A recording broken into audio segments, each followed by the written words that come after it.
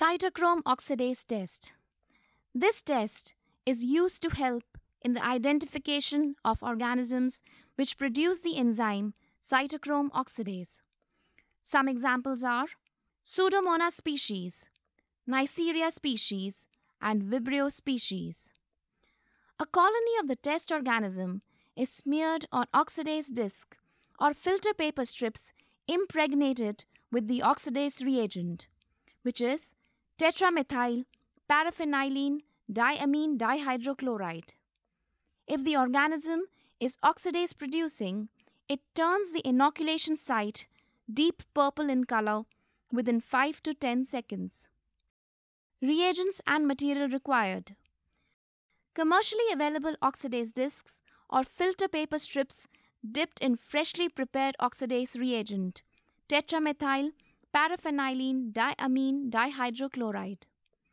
Clean glass slides. Quality control. Bacterial species showing positive and negative oxidase tests should be regularly tested to check the potency of the discs or the reagent. Suggested controls are Pseudomonas aeruginosa as positive control, Escherichia coli as negative control. Procedure.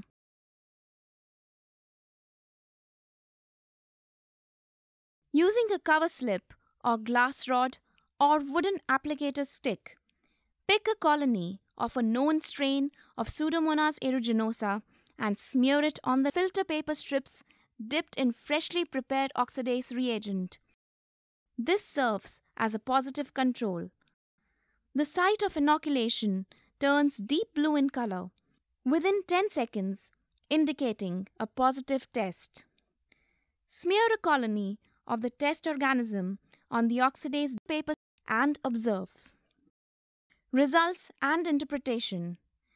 Deep blue color at the site of inoculation is indicative of a positive test.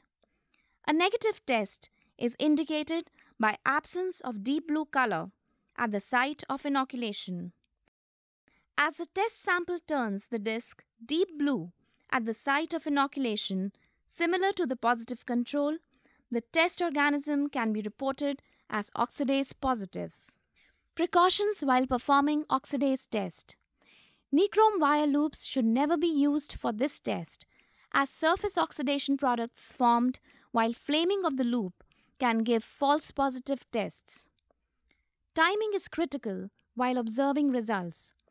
Any organism giving positive result after 10 seconds should not be considered positive and should be tested further.